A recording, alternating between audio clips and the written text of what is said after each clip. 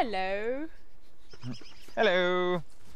So this is a little bit different Writers Corner chat with ChaosNova gang.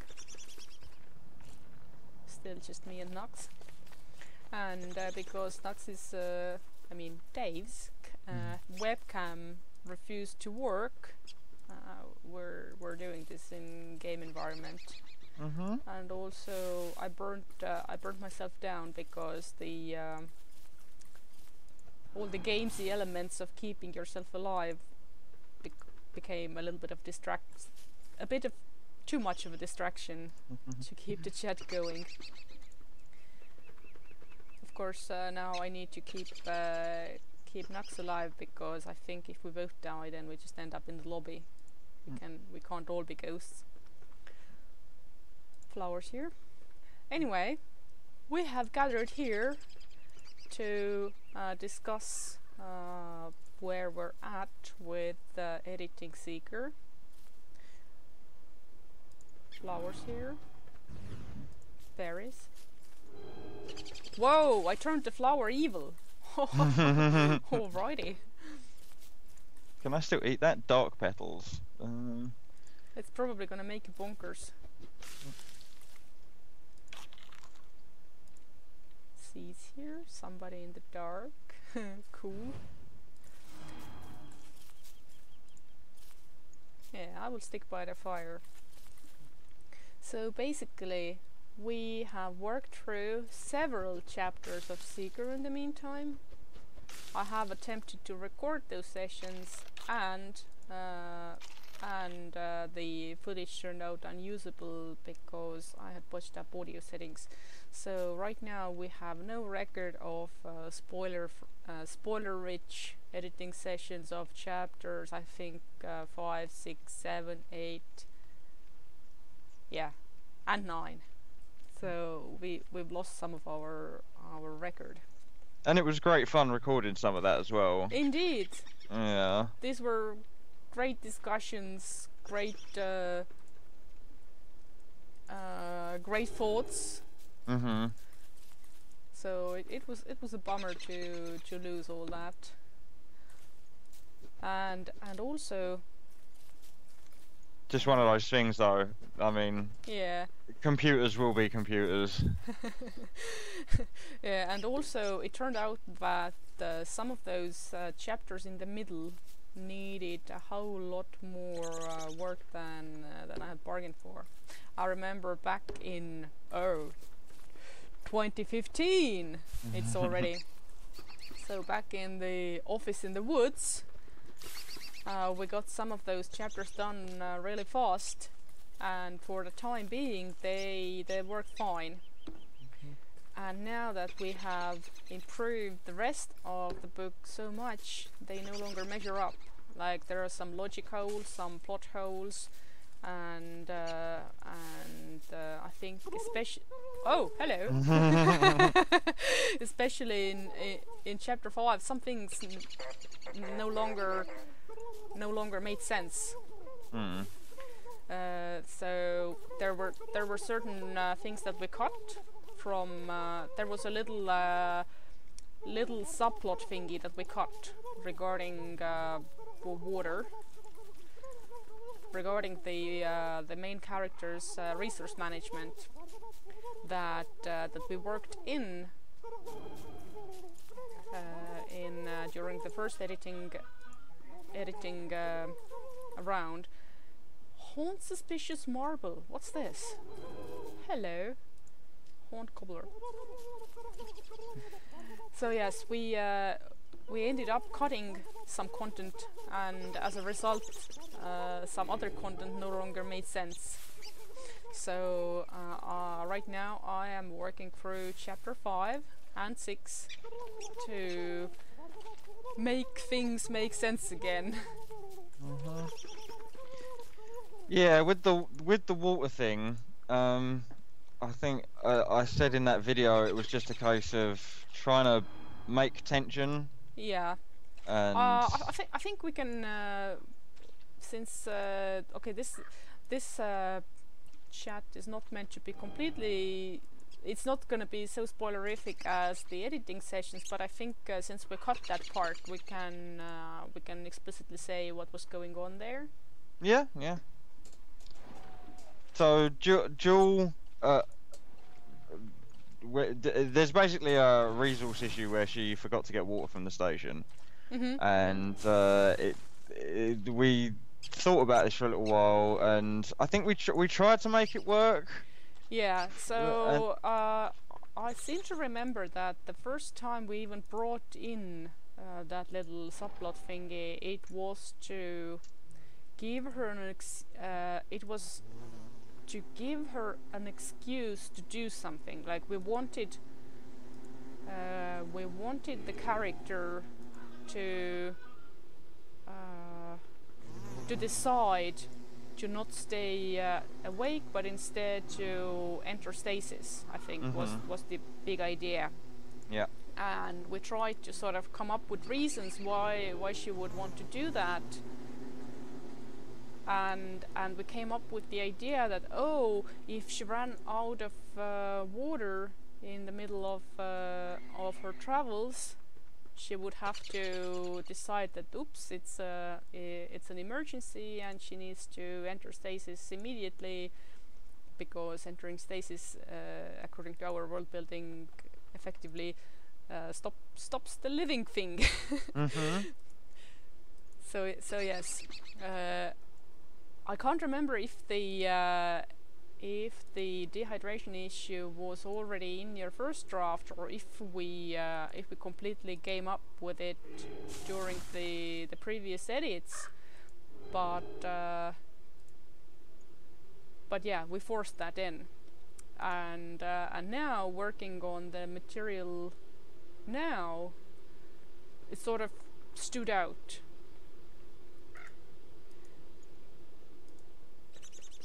And the worst thing was that I went after the subplot with a blue marker because water, and I found out that the whole problematic issue itself was, I don't know, I couldn't say word count wise, but it was rather short. Like, it was a short mention that she forgot to do something, she forgot to buy drinks, and then there was a short mention that she felt drowsy and dehydrated, and the next point was that she had to grab some water from the station or whatever, and cutting it basically changed nothing. except we ended up with a very stumpy chapter 5, and also cutting that part revealed that we didn't have much content there to go on with, but we needed some content. And I felt good about removing the water thing, because now it's not an unfulfilled storyline, if that makes sense. Yeah. It was originally a non-issue. Yeah. You know, so. I am making evil flowers here. Not all flowers turn evil. Horned killer beehive. Ooh. All right. But yeah, in removing that, I know there's not a lot of material left, or there wasn't a lot of material left in the chapter, but it gave more focus to what material was left, so I think it was appropriate that we got rid of that. Yeah, I think with some of the other materials, we actually achieved the same thing already during the previous editing round, because I remember removing a whole lot and replacing it with other things, and I'm hoping that once we get past chapter 8, so once we get into quote-unquote part 2 territory, a lot of that work has already been done. Like, a lot of the first draft ideas that didn't work have been cut, and a lot of the like even even if the material itself, or even if the particular content has been cut, we do know what its purpose was, and we have been replacing it with something something other to fulfill the same purpose. Oh, morning time. Where are you, by the way? On the world map. That is a question. I think I went south, or no, south. You went east. Yeah, southeast. Yeah, I went east for a ways and then started heading further south, I think. Yeah, I think main thing you want to do is you need to stay out of water, otherwise you should be fine. Let's see if I can catch up with you. So yes, this in a nutshell is what we have been doing with Seeker edits. On one hand, we have reviewed the material up until chapter 9, but we're working. I am working more deeply with chapters 5 and 6 right now.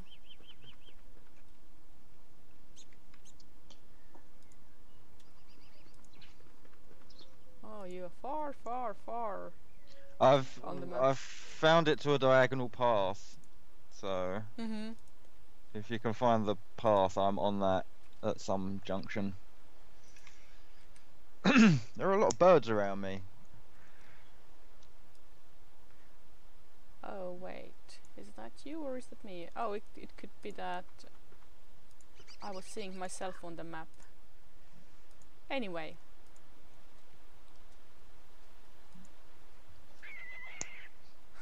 I'm scaring rabbits here. Won't rabbit. There was a moment when we were recording the videos and we got to chapter, I'm going to get this wrong, chapter 8. And we had to read out for a specific character, Lennis. And I don't usually, when I do readings, I don't usually do voices and that sort of thing. But in this case, Lennis has got a voice, and it would be wrong not to use it. Yeah. So yeah, we're gonna have to re-record that again. Definitely. In fact, we'll probably go. We're not gonna do the editing chat again, but I think the reading out and recording it is definitely something that needs to happen. Yes. From where the video stopped working up to where we caught it, and you know. Yeah, and I think what we could do. This is not a promise, but more like thinking out loud. What we could do is we could still read the old version or the unfinished version, because otherwise, I mean, reading the clean stuff is already a thing for a whole next phase. But we could read those chapters in the state that they're in right now, because we already did some edits there on the go, and this means we can you know, record the progress basically, or you know, keep record of what we're doing. I like the idea of having sort of a before and after comparison as well. I think that's not just to keep a record, but also to show, hey, this is where we came from, and this is, after a lot of work, this is what we ended up with. And maybe if it's been through a couple of iterations, so you'd got, I'm gonna call it Seeker Prime, like the very first draft chapter of Seeker. There'll be that version, which will be like the V1, and then the version that we sort of released in part 1, I'm guessing that's sort of like a V2, and then what we end up with now is like the third version, and that's the end of the progression, unless we decide to remaster Seeker, but I don't think we're going. I don't think that's necessary. I think once we're finished with this version, then we're gonna leave it alone. Yeah. Unless we receive some very good suggestions from somebody, but even with very good suggestions, we're only gonna address some very specific things and not rework the whole thing anymore. Like right now, the reworks are justified because it is still part of the work that was going on. And I would say that the material that we put out as part 1,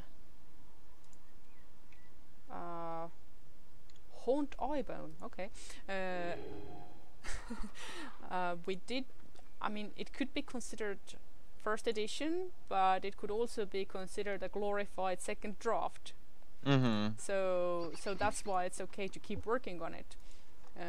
But the version that we're gonna end up now is thoroughly examined, thoroughly scrutinized, thoroughly copywritten, so it is miles and miles and miles away from the version that we worked on in 2015. And that's why I think after we're done our thing with this one, it's time to leave it alone.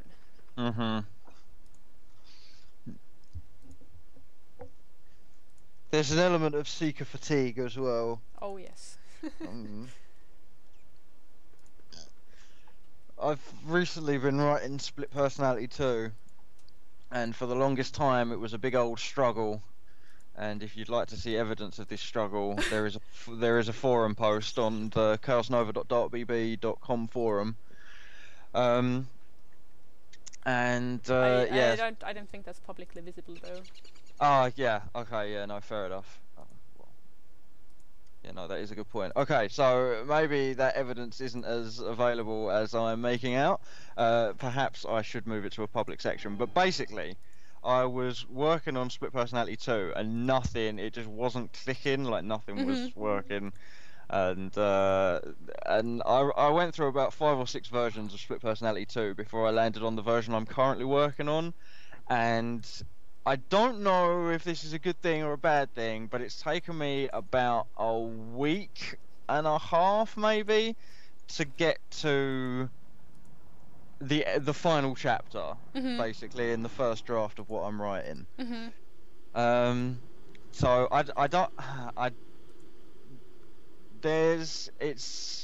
I've really enjoyed writing Split Personality 2. I've had such good fun writing it. There's a lot of, Rogue being a typical badass, and I think this is the point I was trying to make with the seeker fatigue. Going back and writing characters that you've been writing, but you've been writing sort of incorrectly, if that makes sense. Like, you haven't been doing them justice. They're not fulfilling what you remember of them as characters. But now in this version of Split Personality, I'm feeling it. They're properly who they're supposed to be, and everything's just coming together nicely. So. Oh, hello. Hello. Oh, and this is when you say that you wrote the first draft in a week. This is how many first drafts of Split Personality 1 have you worked on now? Well, yeah, this is it. Yeah, because so this is not the case of. By the way, observe. Oh, nice. So this is not the case of reworking an existing first draft. This is the case of creating a whole new first draft to continue an adventure. And this might be going on a bit of a tangent here, but ignoring the fact that I wasn't getting the characters right. There was also the whole thing with scale, and we had this world building discussion where I was like, oh, a city's being invaded by like this outside force, and oh no, it wasn't the city, it was the whole planet. The whole planet was under attack by some invading force. Yeah, full frontal planetary attack. Yeah, and the way we've sort of built up the ChaosNova universe, like, that's a very, very unlikely thing to happen. And there was the whole thing with scale. So in a further edit, I scaled it down to like a city. and it still didn't work. Like, there were some good bits, and what I've done is I've taken the bits that I liked from the drafts, the 5 or 6 drafts of Split Personality 2, and I've sort of superimposed them into the new version. Like, there's a bit of clunk, but they're the bits I was proudest of in the other drafts. So that's one of the things. There were certain things that I was like, this fits here, and other times it was sort of like, this sort of fits here. We'll see how this comes through when it comes to like the second draft.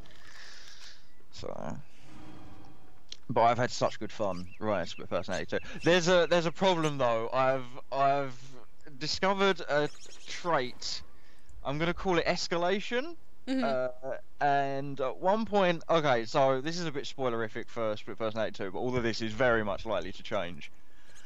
In the beginning, the convoy gets attacked and the ambassadors get kidnapped. After Fallon and co catch up and board the station that they're sort of being held on, the Table, the leader of the guy who's kidnapped everyone, sends his ship off. Like, he keeps Fallon and that talking. So that's like a second escalation, right? First escalation, they've got the ambassadors. Second escalation, they're taken off, and Fallon isn't in control of that situation anymore. Third escalation, Fallon gets captured. Him, Chris, and Kimberland all get captured.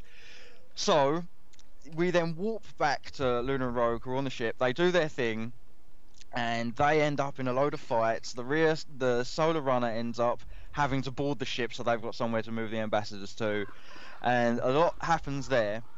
And then they return to the station, and because Taborn isn't getting his way, he's planted a bomb on the station, which is a total escalate. There's no sense for him to do this, because his whole deal is he doesn't want to cause casualties, because then that puts him, like, if he starts going around killing people, that puts him in a bad position negotiation wise for getting what he wants. Like, he knows that if he's offing people, he's not going to get the outcome that he's after. He's going to be seen as a criminal. So him putting the bomb there is a total escalation that does not need to happen. Like, there's no sense for it.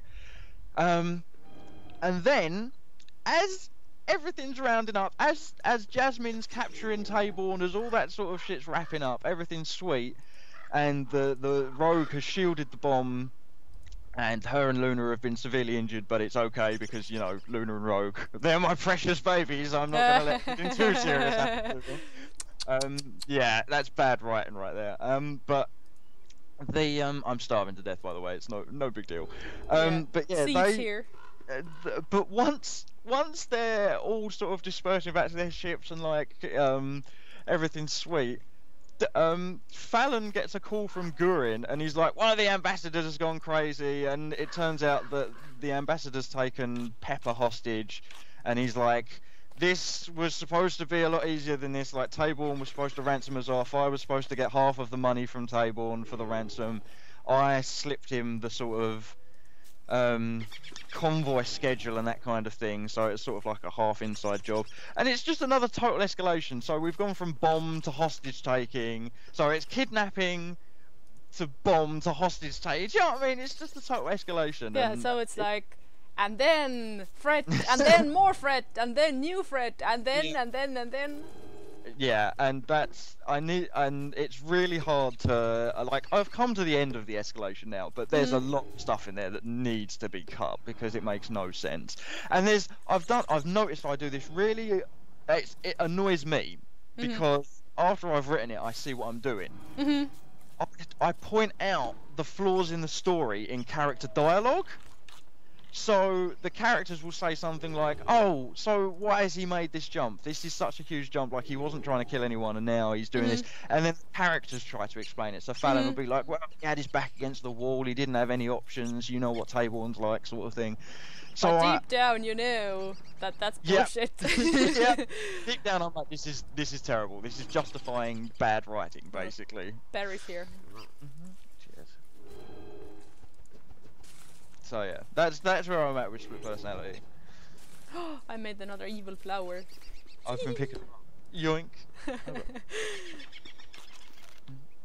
Yoink. I should be saving this food and cooking it at night when there's a fire on the go. Oh look, Oh, I'm going to ignore that because that looks like the hornet's nest in the attic in Estonia. So, well, the fuck away from that because that thing terrifies me. Yeah. Of course, speaking of all the things that are wrong, that's where you have to remember the what everybody's saying these days. Right. It's the first draft. It's gonna be shite, but that's all right. Yeah. I like that. That's got a rhyming quality to it. Ooh. Yeah, I gave it a little thought. Oh. Optical sensors active. Oh, your feller. Ah, okay, you made a fire. So yeah, I think let's sum it up. Let's summarize. So when it comes to Seeker, it's in the murky depth. We're in the murky depths of editing. Yep. I am. You are, yeah. And sometimes it means that I am rewriting certain things that no longer work, especially in the light of this, in the light of the new qualities that we have added to the, I would say, draft 2 point something. So yes, it is not yet the second edition, but it is far from second draft now. And that has brought the sort of advanced quality to all the issues, or like need to address those from an advanced level. But meanwhile, while I am doing all that, Nux/Dave is working on the next material, and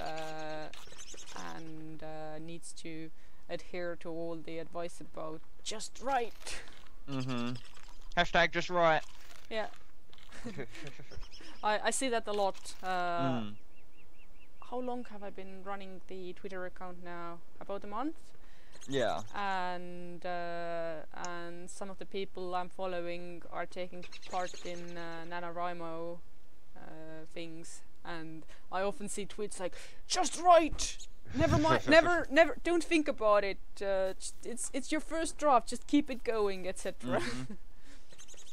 And that and sorry to sort of go off on a quick little tangent here, but that is the thing, and you can say just right to somebody, but they don't really understand it until they do it themselves. Once they break through that barrier of there's no intimidation of an empty page anymore. You're just putting words on the page. You've got you've got an idea. Just do it. But until you experience that for yourself, you don't realise how liberating it feels. Yeah. And yeah, it really is just right. But you sort of need to discover that for yourself, and then it's like an exciting new boundary and authorship has written up, has started. You know, opened up. And for overthinking, that's where editors come in. Okay, I think I'm gonna stop recording now. We have some thoughts on record to share. So this has been a little different ChaosNova Writing Corner chat. Thank you very much for watching, and I think we shall see in the next one, and maybe some more Seeker behind the scenes thingies and so on, and maybe some world building conversations. I'm gonna try to get some of those into our schedule as well. So bye. See you soon.